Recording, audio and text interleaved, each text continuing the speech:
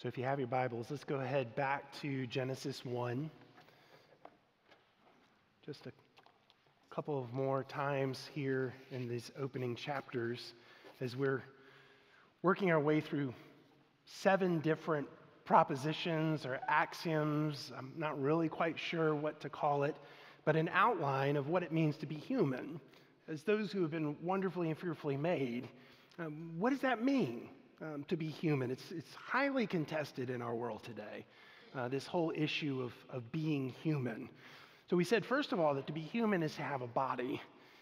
Second, to be human is to have a soul.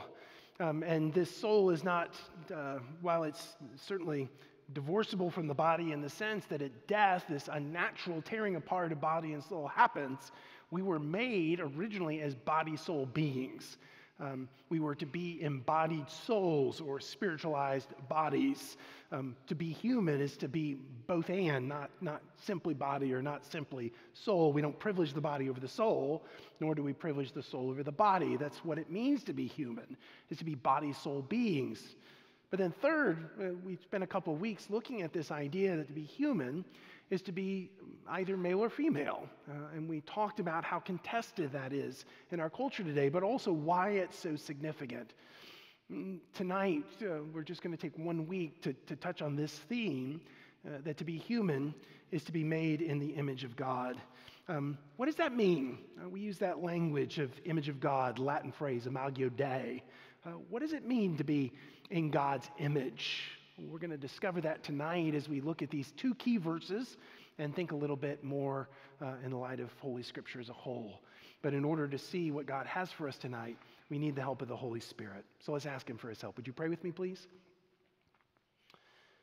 Holy Spirit, living breath of God, we pray, fall fresh on us and open our eyes tonight that we might see glorious riches in this portion of your gospel.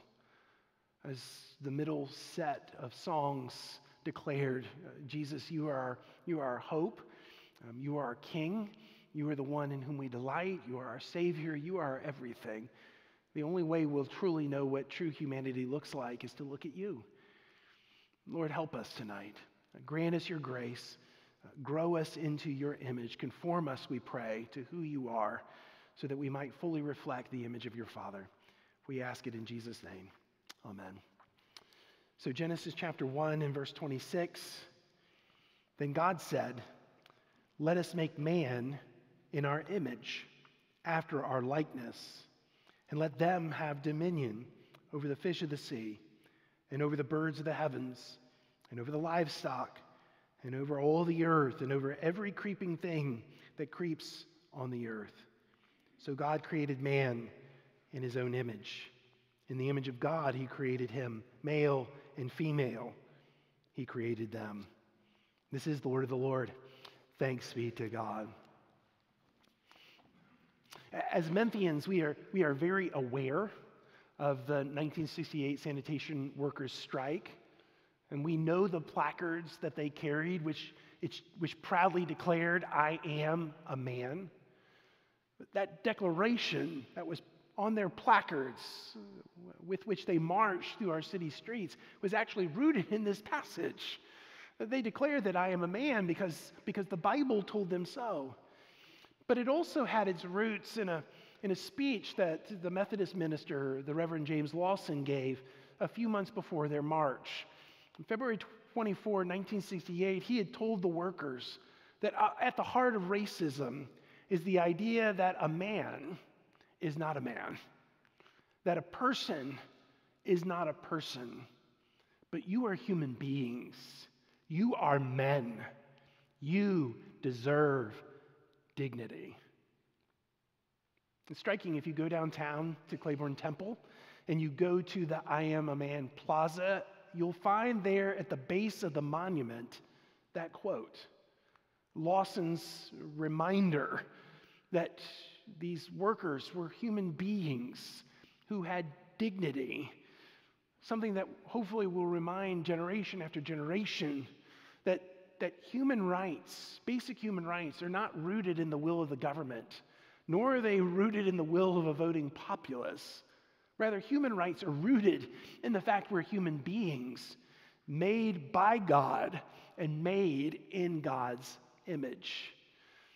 As we continue to explore what it means to be human, we need to come to this key point that humans, as body soul beings, as male and female, we are made in God's image. Every single one of us made in God's image. Every single part of us made in God's image. The whole human being made in God's image. The whole of humanity made in God's image. But what does that mean? Theologians for 2 millennia, even beyond that, have debated what it means to be made in the image of God.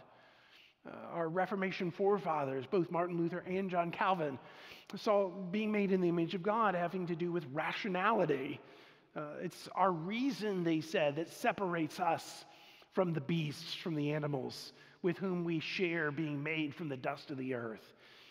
Calvin argued that the image of God rooted itself not in this body-soul combination that makes us human, but merely in the soul. And part of the reason he wanted to say that was he wanted to have some continuance for the image of God after death. When body and soul are torn apart, still the real us, if you will, our souls, he argued, image of God. It didn't lose that sense of being the image of God. But I think there are some other answers for us that are rooted not just in this text, but other places in the Bible that help us see what it is to be made in God's image. And the first word, or the first idea, is to be made in God's image is to be glory bearers, glory reflectors. There's this great Calvin, not Calvin the theologian, Calvin the comic strip, Calvin and Hobbes cartoon, in which Calvin is standing in front of the mirror in his underwear, and he's striking a pose, flexing his muscles, and as he looks at himself in the mirror, he says, "Made in God's own image, yes, sir." To which Hobbes replies, "God must have a goofy sense of humor." And there's times when we look at ourselves and we wonder the same, isn't there? Our bodies and minds don't work the way they should. Our desires are all over the map. We wonder what's happened to us. Is this idea that we are God's image, that we have something to do with his glory, is it simply part of God's goofy sense of humor? Well, not at all. We were made for God's glory, and we were made to reflect God's glory. I think that's at least part of what it means to be made in God's image. Biblical scholars John Walton and Greg Beale have both suggested that this creation account here in Genesis chapter 1 meant to picture something that the ancient Eastern world would have understood immediately upon reading it. They suggest that what Genesis 1 is describing is God creating the world as a temple in which his own presence would be made manifest. Remember, God walks in his garden in the cool of the day. God comes to his temple, they suggest. And the ancient Near Eastern world would have grasped this idea of world as temple immediately and intuitively. But the difference between Genesis chapter 1 and those ancient Near Eastern myths was this: God made human beings not to be drudges, as it was in the ancient Near Eastern myths. Read Gilgamesh epic, other Greek philosophical myths, and you discover human beings are not thought highly of in those myths and in those philosophies. But that's not what you find in Genesis 1, is it? No, God instead makes human beings, he says, in our image, after our likeness. And he does so, I think, to be reflectors of his glory. In the same way that ancient Near Eastern temples had idols to reflect the glory of the god. The idea being you built this temple, you placed the idol there. Not only was the idol a means of encountering the presence of that god, but actually was serving as a reflector of that God's glory in his temple. So the true and living God was doing the same. He was making not idols, but human beings. And he placed them in his world, in his temple, to reflect his glory. And as human beings carried out God's creation mandate to be fruitful and to multiply and to fill the earth would be filled with God's glory reflectors. God's glory would shine on his world, and his human beings would reflect his glory back to himself, so that the result would be this: the whole earth would be filled with God's glory. Of course, that's still God's creative purpose. You remember Isaiah's temple vision? What was it that the angels said? Holy, holy, holy is the Lord God of hosts. The whole earth is full of his glory. And the deep longing of every believer's heart is expressed in the psalmist's prayer at the end of Psalm 72. May the whole earth be filled with his glory. Amen and amen. How will that happen? How does it happen that God's glory is reflected now? How will it happen then that the whole world will be filled with God's glory? I think it will happen as God's image is restored, as his image bearers are restored in such a way that they might reflect God's glory back to himself. That was what was corrupted but not annihilated will be restored and renewed in Christ. We will reflect God's glory because that was the reason for which we were made in God's image. But being made to reflect God's glory was not the sole purpose in being made in the image of God. We were also made to reflect something of God's own being, of God's own nature.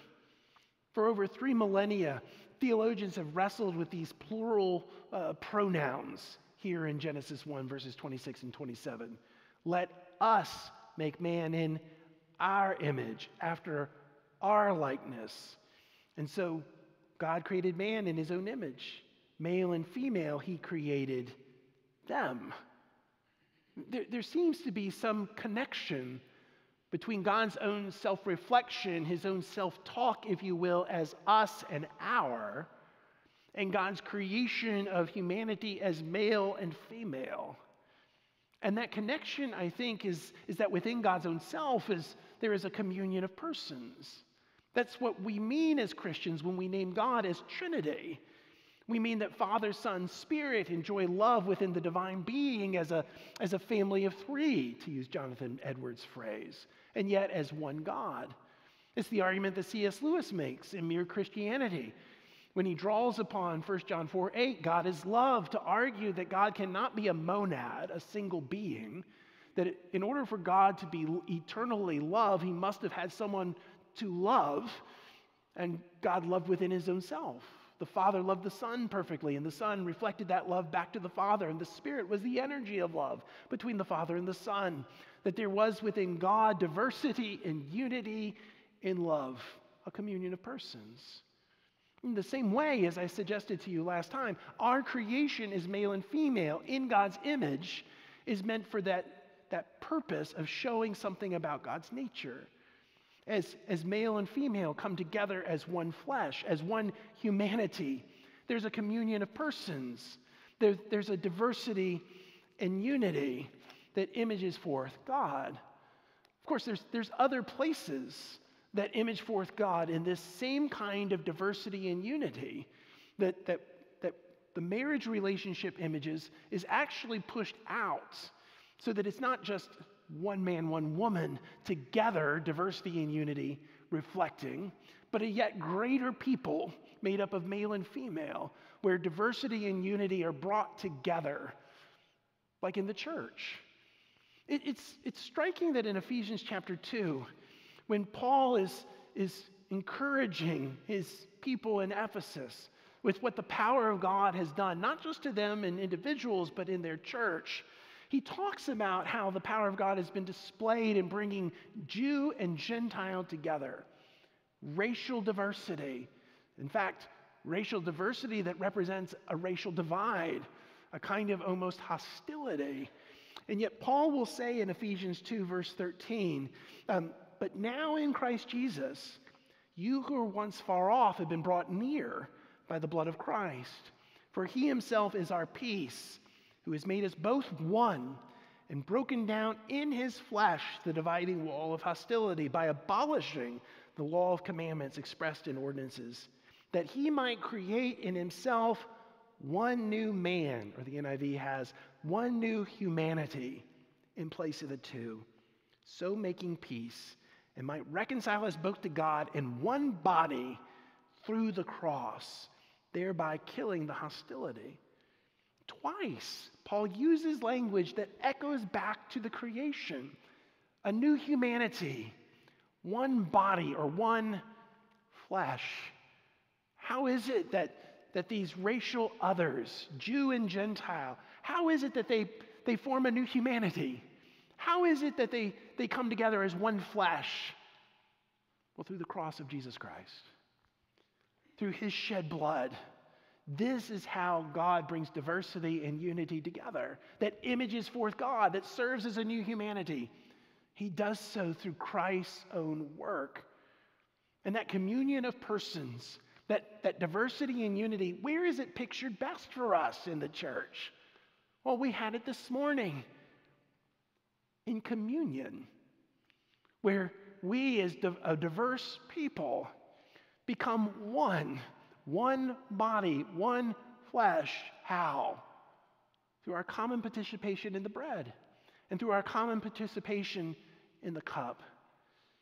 And so to be human is to be made in God's image, and part of God's image is this idea of a communion of persons, that just as God said, let us make man in our image, after our likeness, expressing that within God there is three, a communion of persons in which diversity and unity is brought together.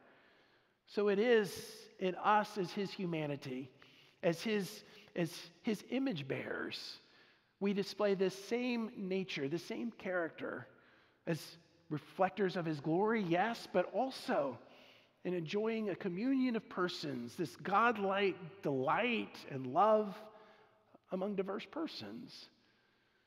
But finally tonight, the Reformed tradition has most frequently viewed the image of God as having to do not just with glory and not just with communion, but with goodness. Now, you don't find that idea in Genesis itself. No, you have to go to the New Testament and to the work that Christ is doing in restoring the image of God in us. And there are two passages in particular where Paul speaks of the restoration of the image of God in us. The first is Ephesians chapter 4, verse 24. There he writes that we are to put on the new self, created after the likeness of God, in true righteousness and holiness. And then Colossians chapter 3, verse 10.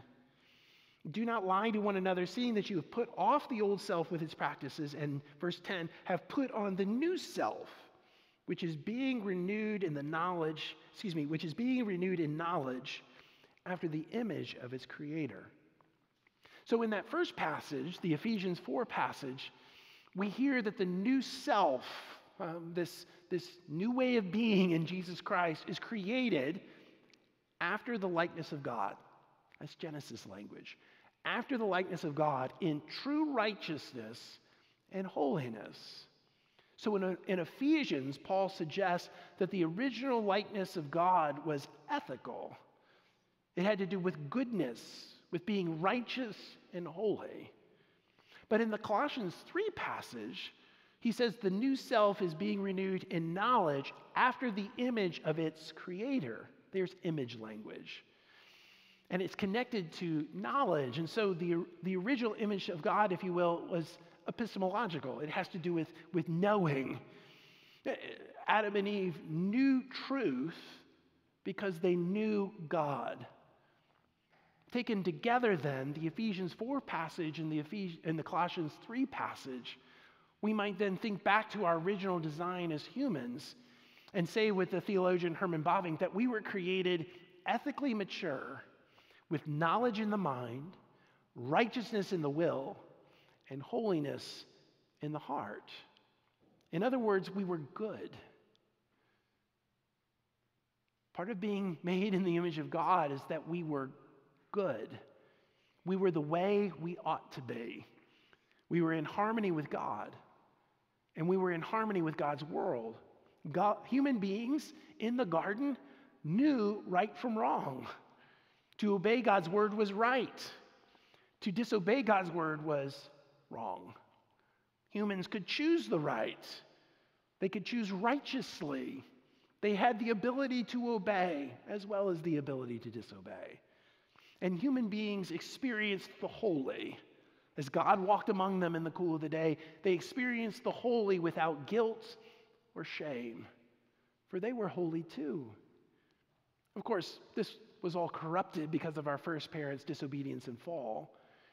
And yet, the Reformed and Presbyterian tradition has said that the image of God remains in every human being. It's not annihilated. Some wrongly suggest that about the Reformed tradition, but they are wrong. No, for our tradition, we want to say that every human being has some knowledge of God, which they suppress in unrighteousness.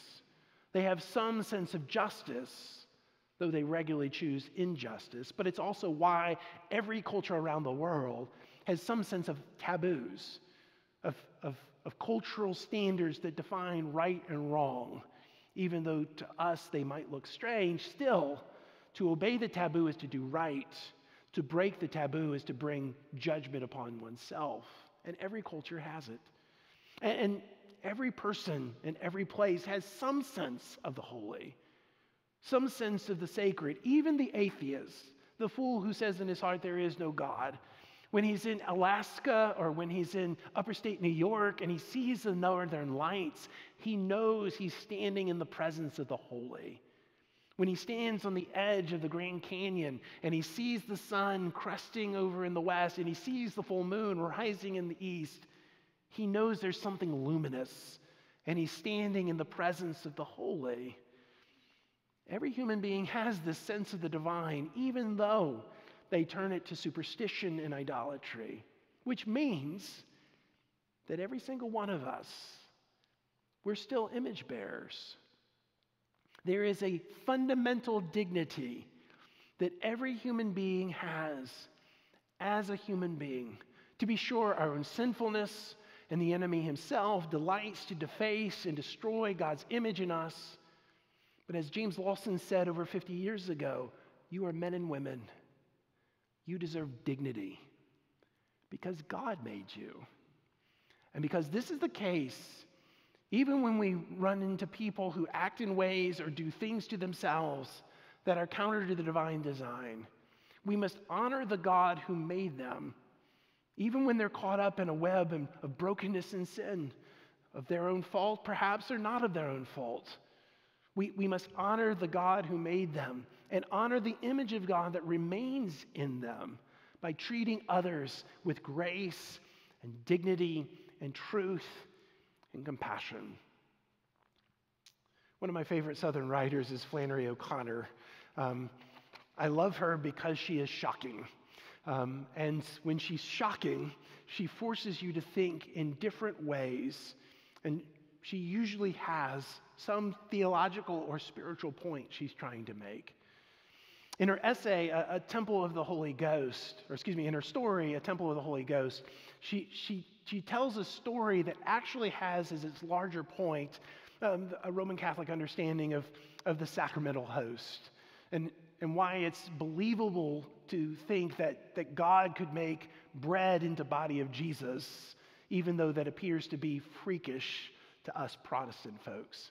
But in order to get to that theological point, she introduces this scene in the midst of the story. This 12-year-old girl has two of her cousins who have come from the Catholic convent school to stay with her mother and herself for the weekend. And these two girls have gone to the fair with two boys that the mother had rustled up to just get them out of the house because she and her daughter were exhausted by their talking. When the girls came back, they had all sorts of stories about what they saw at the fair. And one of the stories was about this tent where this freakish woman was, where people went to see this woman who was both woman and man. The little girl doesn't really know what to think about all this freak that others saw. But as she's trying to picture this scene as she's falling asleep, she ends up with this dream that comes to her as she's fading away. The way O'Connor has it is she was better able to see the faces as she's falling asleep of the country people watching, the men more solemn than they were in church, the woman stern and polite with painted-looking eyes, standing as if they were waiting for the first note of the piano to begin the hymn.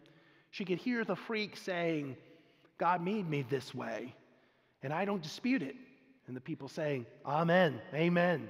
God's done this to me, and I praise him. Amen, amen. He could strike you this way. Amen, amen. But he is not. Amen. Raise yourself up. A temple of the Holy Ghost. You're a temple of the Holy Ghost, don't you know? Don't you know? God's Spirit is dwelling in you, don't you know? Amen. And if anyone desecrates the temple of God, God will bring him to ruin. And if you laugh, he may strike you this way. The temple of God is a holy thing. Amen. Amen. And I am a temple of the Holy Ghost. Amen. And then the little girl falls asleep. As I say, O'Connor uses this scene to say something about the sacramental host. But surely it is the case that what O'Connor is testifying about this freak, this woman who's also a man, is also true. A temple of the Holy Ghost, or we might want to say, made in the image of God. There are those who walk among us in our culture who have made decisions with which we will disagree, whether it's those who have embraced a transgendered identity, whether those who have embraced a same-sex relationship, and we will be right, based on what the Bible says, to say that's not what God's design is. But even with the wrong choices, and even with the harm done, those men, those women are still made in the image of God. They have dignity. We must treat them that way. Because even with all the brokenness and all the difference and all the wrong choice, they still need to know of the love of God in Jesus Christ. And how will they hear if the ones who have the message treat them with indignity rather than dignity?